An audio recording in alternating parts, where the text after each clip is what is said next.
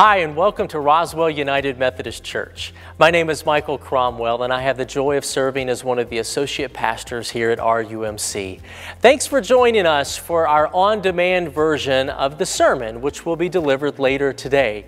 If you'd like to watch our services live, you can do so via our live stream at 9 o'clock and 11:15. Notice our different worship times and our different hours that we have now.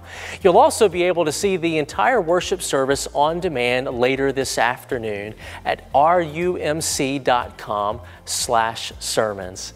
We are so glad that you are with us today. We're thankful for your presence, and we're thankful for your generosity and the different ways that you are helping to make RUMC a place of community and faith. Let's have a word of prayer before we hear our sermon. Gracious and loving God, we love you so much, and we are grateful for this day and this day that we have to worship you. May the words that we are to hear, may they not only pierce our ears, but pierce our hearts as well, that we might be changed and different people because of what you have to say to us today. We thank you and we love you. All in Christ's name we pray. Amen. Now let's hear our sermon from today. This morning, the scripture text is taken from the Gospel of Matthew, chapter 7, and I'm going to start reading at verse 24. This is what it says.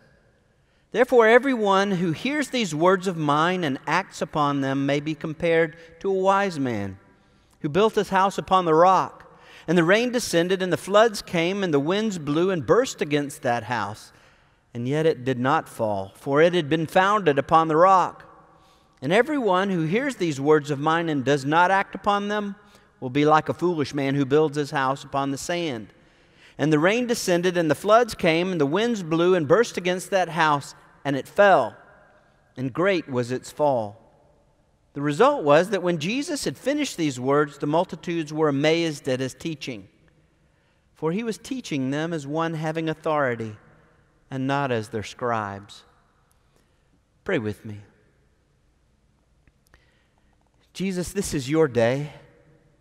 Use it that our lives might be consecrated, made firm, and you the true foundation.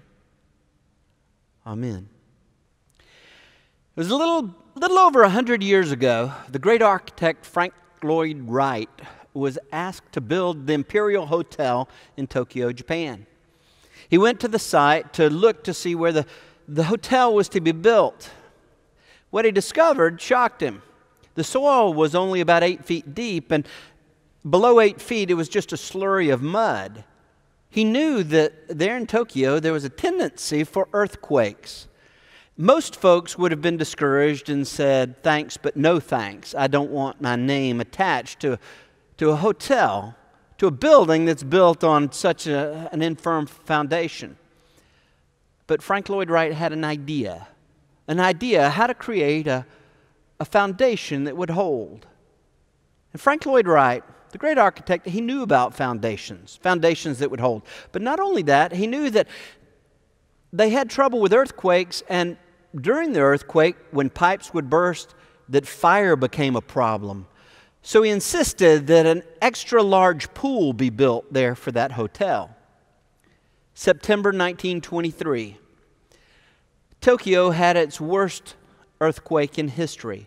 Over 140,000 people died during that earthquake.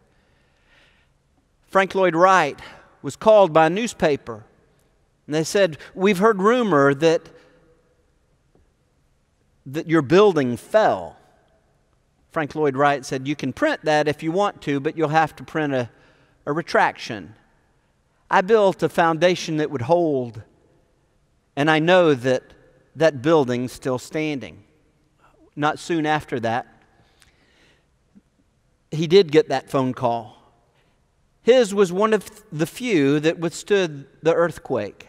And not only that, the pool that he insisted on being built was used to put out fires all around the building and to help the other buildings as well.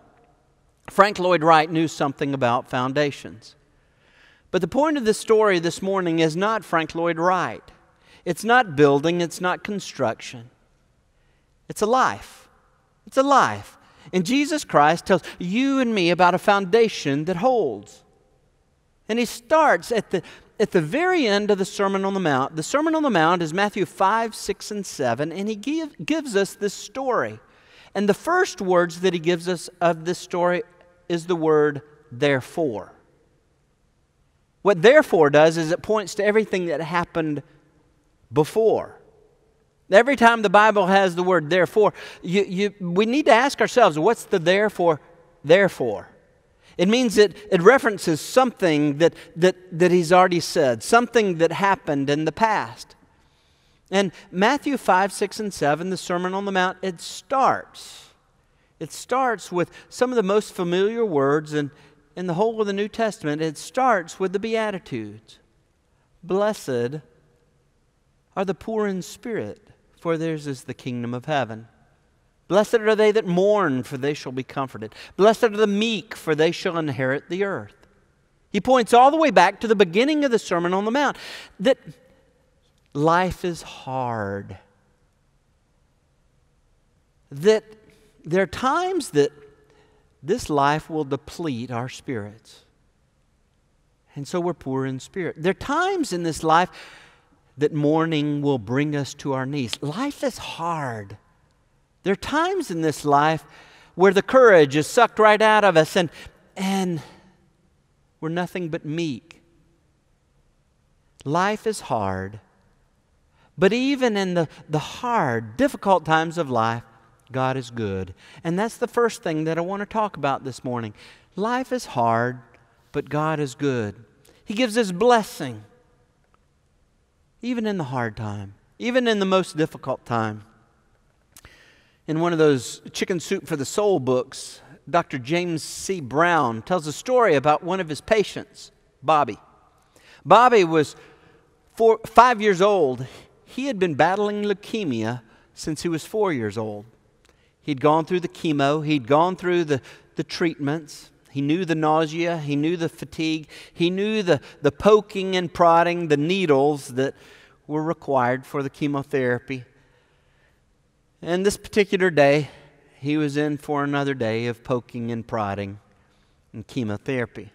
He started off the therapy by turning to the doctor and everyone around him, the nurses and technicians, saying, "You don't need to hold me down. I've been through this before." Well, then he turned to the doctor and he said, "Dr. Brown, do you mind if I say the 23rd Psalm while you're giving me the treatment?" Dr. Brown said, "Sure, that'd be fine." So he started off, "The Lord is my shepherd, I shall not want. He makes me to lie down in green pastures. He leads me beside the still waters. He restores my soul." Perfectly, he recited the 23rd Psalm. They had finished their poking and prodding. And then at the end of it, he turned to Dr. Brown and he said, "Dr. Brown, it really didn't hurt that much." To which the technicians, nurses, and Dr. Brown all knew that that wasn't the case. Then he turned to Dr. Brown and he said, "Dr. Brown, do you know the 23rd Psalm?" Dr. Brown said, "Sure I do." He said, "Can you recite it like me?" Well, then the other nurses and technicians were looking for a place to hide, afraid that Bobby might call on them. Dr. Brown said, "Well, I think so." He said, Then can you say it?" Well, Dr. Brown started in. It wasn't quite as smooth. It wasn't quite as polished. Hadn't been said quite as often as Bobby had, but he got to the end of it. And that's when Bobby said this. He said, "You know, you really should learn the 23rd Psalm by heart, because when you say it out loud, God hears you and lets you know inside your heart that He is being strong for you when you can't be strong for yourself." Bobby knows the foundation that holds. It's the Good Shepherd, Jesus Christ. Yes, life is hard, but God is good. And He's the Good Shepherd that rose from the grave to make His home not off up in heaven, but in our hearts, to give us strength when we don't have it. Jesus Christ is the foundation that holds. Life is hard. but God is good. The second thing that I wanted to talk about this morning is that, well, people are hard, but forgiveness is possible. The therefore points back to what's been said before. And I realize I'm taking a broad stroke across the Sermon on the Mount. And in chapter 6, the tone changes very much. In the Sermon on the Mount, chapter 6 starts off where Jesus is talking about hypocrisy. People who say one thing, but then they do something totally different than what they say. And he specifically talks about three different things. Giving, the giving of alms. He talks about prayer, and he talks about fasting. Three things that were intended as gifts to give honor to God. Three things that were intended as gifts to give thanks to God, give praise to God. And in the case of alms and prayer, also to help others as well. And so in the middle of the talking about hypocrites, Jesus offers instruction. Instruction. And that instruction, in the very center of it, is the Lord's Prayer. And in the center of the Lord's Prayer, he says, forgive us. Forgive us our trespasses as we forgive those who trespass against us. Joel grew up on a farm. He tells a lot of stories about growing up on a farm. One of his stories was about his father who would take him every weekend to town. They would spend the weekends in town on Saturday, and then at 5 o'clock he would head back home, back to the farm. Joel asked him one Saturday, asked his father if it'd be all right if he stuck around after 5 o'clock to watch a basketball game, and he would get a ride with a friend home afterward. Well, his friend forgot him, and he was left to walk home after dark one night along that long country road that led to his farm. As he was walking along the gravel road, he saw some headlights coming up behind him. He knew he was in luck. Everybody who traveled that road lived somewhere along and was a neighbor. They might be several miles away, but he knew everyone who lived along that road, so he stuck his thumb out. The car stopped, rolled down the window, and that's when his heart sank. It was Mr. Jim. Mr. Jim was the town character. He was born sour, and he had a relapse every morning. He was a cantankerous fellow that lived about 2 miles past where Jim lived. And he asked him, he said, Mr. Jim, can I have a ride home? Mr. Jim said, hop in. He got in the car. Not a lot of discussion as they drove along. Mr. Jim stopped at the end of Joel's driveway. And when Joel got out, he said, thanks, Mr. Jim, for the ride. I really do appreciate it. And that's when Mr. Jim said it. He said, thanks. Thanks is mighty poor pay. Well, Joel was so embarrassed. He didn't have any money. He said, Mr. Jim, I don't have any money. If I did, I'd give it to you. But I really do appreciate the ride. And Mr. Jim said it again. He said, thanks is mighty poor pay. And then he drove off. Well, after that, Joel was so embarrassed every time he saw Mr. Jim in town. If he was on the sidewalk, Joel would duck into a store. And if Mr. Jim was in the store, then Joel would duck out into the sidewalk. At the end of high school and beginning of college, Joel got a job. And then all throughout college, he saved enough to buy a car. So when he entered seminary, he was able to drive home on the weekends. Well, he came home one Saturday night. It was late. He was coming down that long country road that led to his farm, and there was a man walking along the road. You guessed it, it was Mr. Jim. He stopped and rolled down his window and said, do you need a ride, Mr. Jim? Mr. Jim got in his car, didn't say a whole lot. They drove past Joel's house, about 2 or 3 miles to Mr. Jim's house, and Joel didn't just drop him off there at the end of the driveway. He drove him all the way down the driveway to his house. And when Mr. Jim got out, he said, thanks, Joel, I appreciate it. And you know what Joel said? Well, you know exactly what Joel wanted to say. that there's something deep on the inside of us that we want payback. There's something deep on the inside of us that we want people to get what their due is. There's something deep on the inside of us that really wants to move around to the judge's side of the bench. But that's not what Joel did. Joel said, "Sure, Mr. Jim, anytime." Joel had the foundation that holds.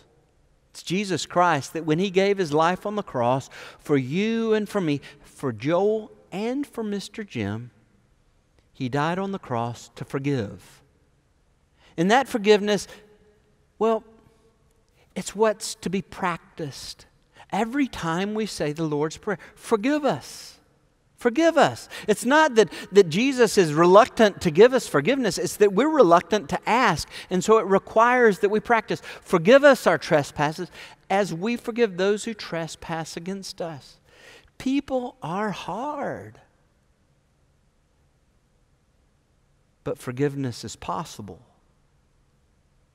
That when Jesus forgave you and me on the cross, He didn't just say, well, forgiven, now good luck from now on. No, He rose from the grave to give you and me power to forgive others as well. That's the foundation that holds. And that's the foundation that's available to you and to me. Jesus provided it through the cross and the resurrection. Well, people are hard, but forgiveness is possible. Life is hard, but God is good. And the third thing that I wanted to talk about this morning, that here in this story, Jesus talks about a foundation that's holds. A foundation that holds. And that firm foundation, well, He says that it's everyone who hears these words of mine and acts on them. Maybe compared to the man who built the house upon the rock. That He's pointing to those words that He's said before. Those words that He pointed to before. And all of this is summed up in verse 28. The result was that when Jesus had finished these words, the multitudes were amazed at His teaching. Multitudes amazed. Multitudes. Whenever the Bible uses that word multitudes, often it's talking about 5,000. And Jesus fed them. Or it's talking about 4,000 and Jesus fed them. Multitudes. Thousands were amazed. But Jesus only had a couple of handfuls of followers. Jesus calls followers, not admirers. Jesus calls followers, not admirers. And that's the last thing that I want to talk about this morning. Some of you know the name Christopher Parkening.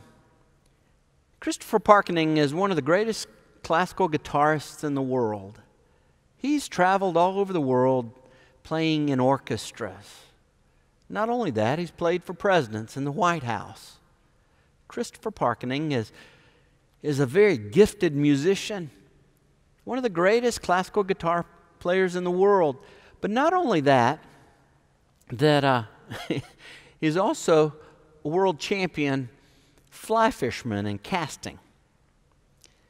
That he's won the world champion. Wow, what a combination. And Christopher Parkening knows the foundation that holds, and I'll share it in his own words. This is what he says. By the age 30, I had achieved all my dreams in the musical world. But I was tired of the grinding schedule of hotel rooms, performances, and recording sessions. It was time to go fishing.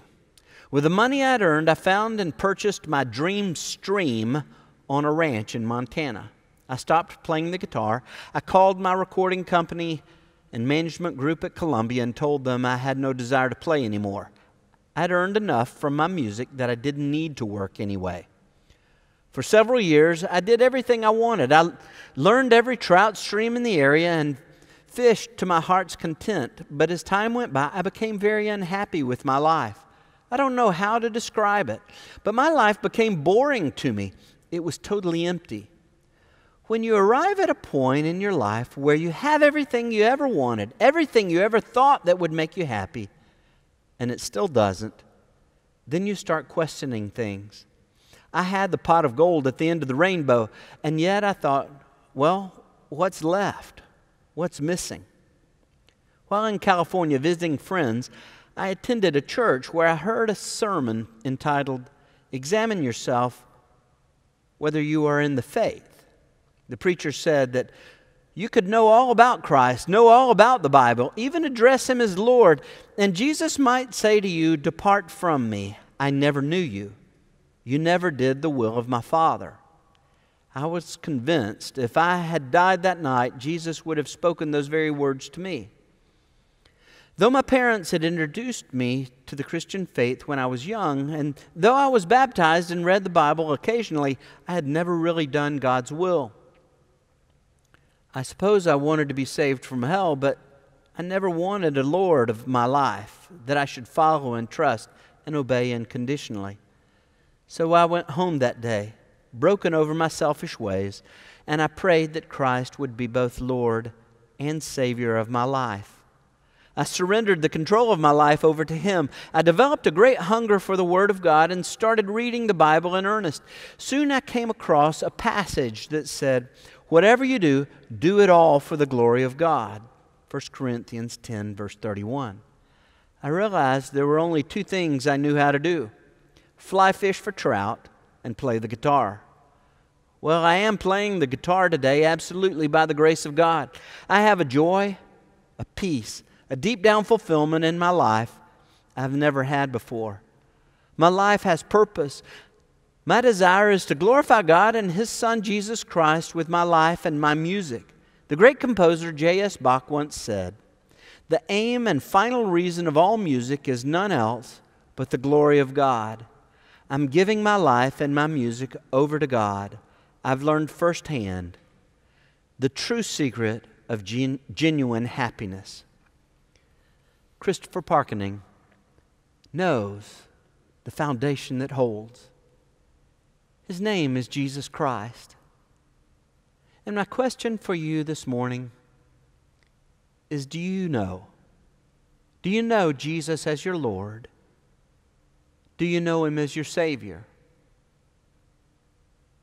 Do you know Him as the Lord who's the leader in your life? Do you know Him as Savior? Do you trust that what He did on the cross was enough to forgive your sin? This morning, if you've never received Jesus as your Lord and as your Savior, I want to invite you to do that. It may be that one time long ago, you did receive Jesus as your Lord.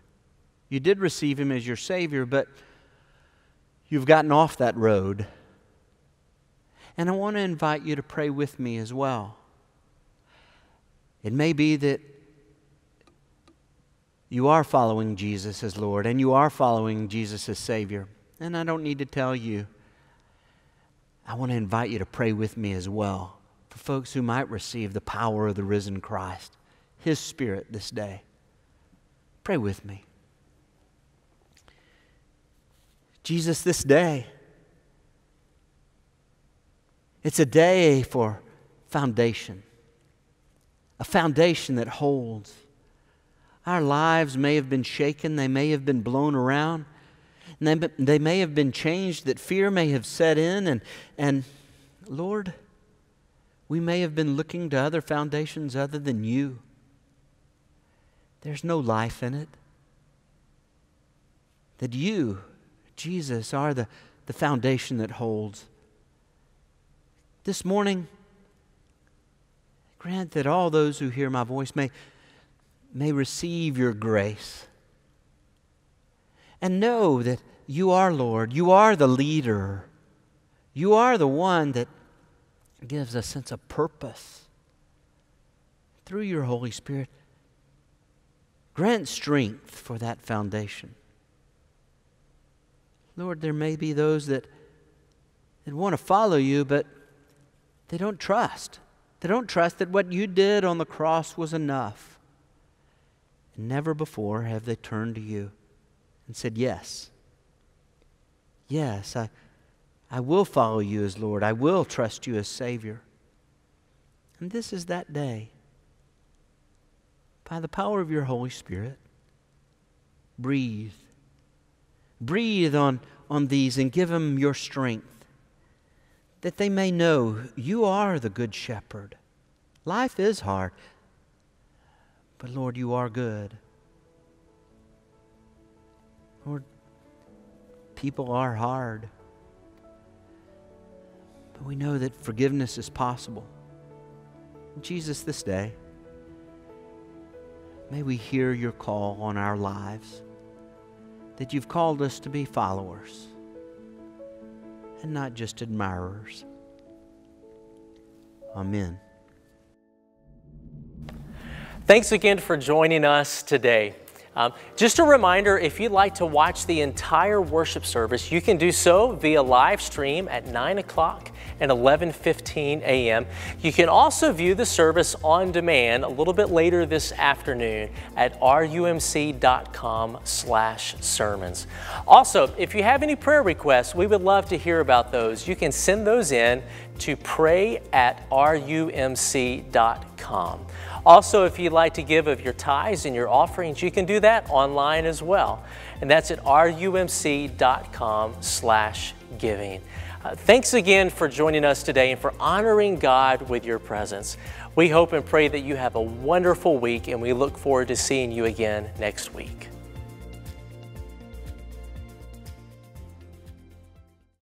My name's Tom Davis. I'm senior pastor here at Roswell United Methodist Church. Thank you for joining us this morning. We're a church that's a place of community and faith, and we're a welcoming church. I hope that you experience that online, but not only online. My hope is that you experience it through our Facebook page.